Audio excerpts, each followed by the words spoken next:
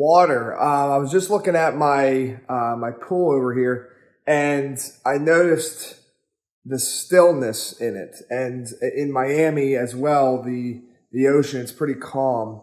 There are not many waves, so there's like this stillness.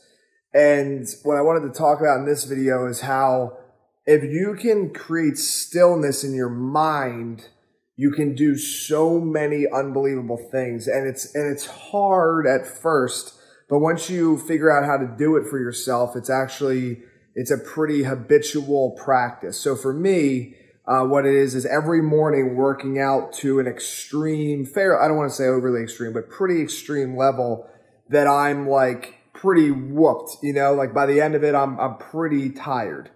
But not tired in a way of like want to go to sleep, just like exhausted from the workout. And I've noticed if I don't do that, then my mind is not settled throughout the whole day. But if I do it, my mind throughout the whole day is very still, and I can think, and I can not think, right? And I can just focus and work and feel good.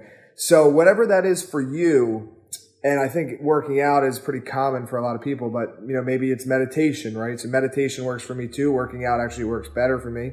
Journaling in the morning, like all these things, right? Like if I did all three of them in the morning, which sometimes I do, you know, it's good, right? It's all good. But working out for me is the main thing. So for you, find whatever that main thing is that can get your mind still.